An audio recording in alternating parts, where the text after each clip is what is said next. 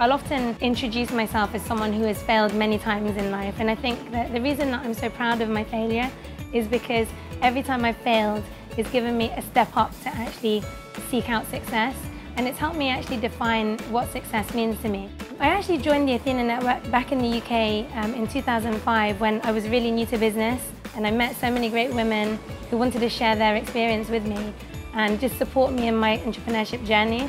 Everything about Athena is all about the community. So what we try to do is bring women in from all different places, different walks of life, make sure that the community is really diverse, so that the women that they meet there, they can actually learn so much from, because we all come from different backgrounds.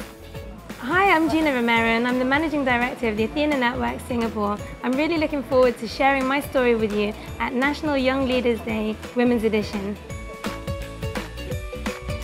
See you there!